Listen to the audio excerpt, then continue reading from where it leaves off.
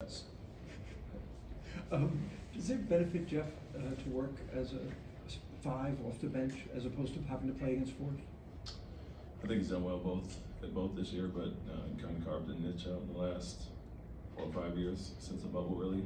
His previous stint with Houston at the small ball five, did that with Denver as our backup, and some with us in Brooklyn. So he's really good at that spot. His versatility, a little bit different look there, but at times you see he's finished this year against his ex-team Denver at the four against Zion Williamson. So versatility in general is good, and I think he's done a good job with both. But he is an advantage at the five most of the time. What do you get back when you get Jabari back?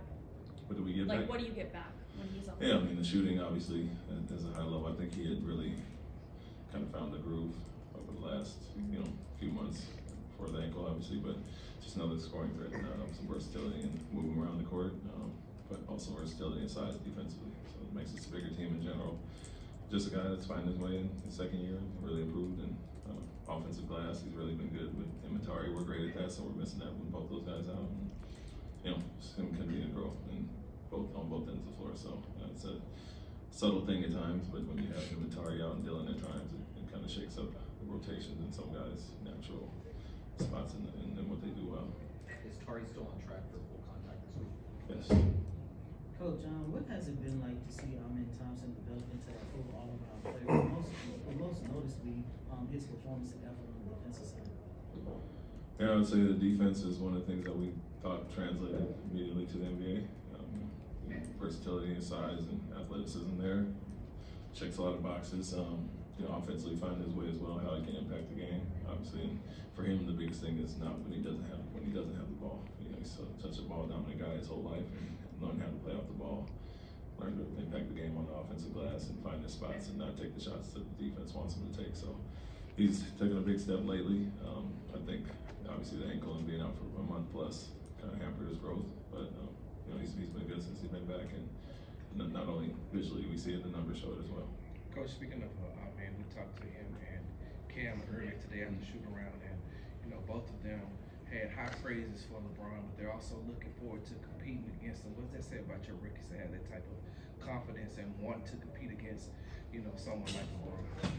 I think most young players idolize certain guys in the league, and they all look forward to playing them as well. And so I think he's one who's been around it. They've all grown up watching, and so for the guys that haven't played against him, I'm sure the first time is a moment they've been looking forward to. But what I tell the group is to it's basketball at the end of the day, and not back down for anybody and take the challenge. And so appreciate the moment, I guess, but don't respect them too much and play like you normally would against anybody else. With Cam in particular, are you surprised by just how quickly his playing time has escalated? We're basically, in a span of about a month, he's gone from not in the rotation to someone who's now a pretty big part of your formula. Did it surprise you at all? Was there a light bulb moment coming on? Just talk about his, growth over the last few weeks. The initial thing was a log jam, and he was behind a little bit coming into his rookie year, but he was kind of forced into it with Dylan and Tari being out, so the minutes were available, and he's taking advantage there.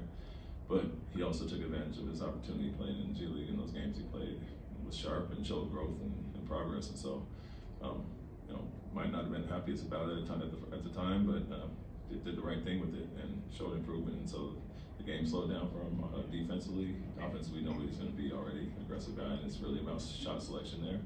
Defensively, the communication, the awareness, those things have improved, and so he's kind of forced into it by guys being out, but guys coming back now. He's still in the rotation, in the mix, and he's doing well.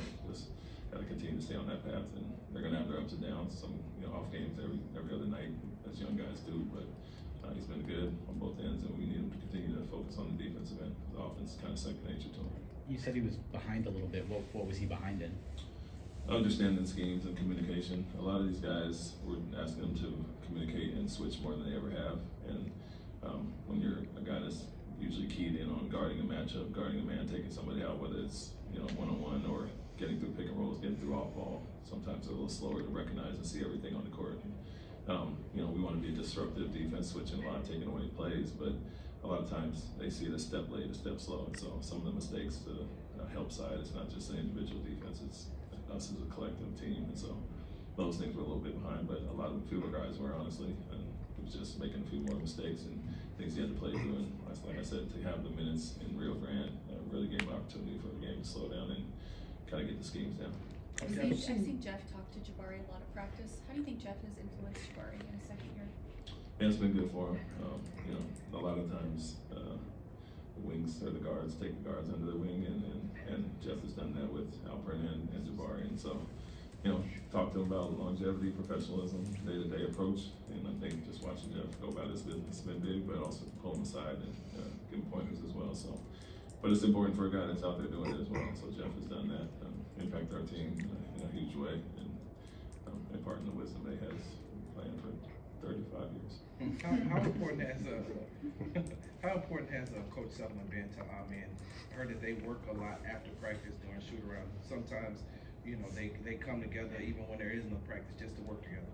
Yeah, it's been big for him. I think we really want him to focus on the shooting aspect initially, but you know, that's we kind of pick and choose who we want to work with who, and Ben's worked with some guys over the years, Giannis, and different guys that want to improve their shooting. So that's a big piece of it, but also you know, being a good cop, bad cop with me, and kind of staying in his ear. And I think you can see that bond growing between them, and that's what we want our assistants to do. Hire certain guys for the relationship aspect to be really relatable to our guys, and you know, everybody coaches them up, but you have some specific bonds with other guys, and they've hit it off well, and that'll be good for him going forward in the future. But the shooting piece was the initial, but they found their own side relationship, which has been good. Every player wants to play, of course, in the fourth quarter and crunch time. How have the young players handled, you know, sometimes not being able to play late in the game, depending on how they play through the first three quarters, and specifically Şengün, and is that part of the, you know, coaching them hard that y'all talked about before the season? Yeah, I think it's foreign to some guys, and even in the NBA nowadays, a lot of coaches don't do it. But for us, it's you get rewarded by what you're doing on the court, and guys for the most part have bounced back and played well through it.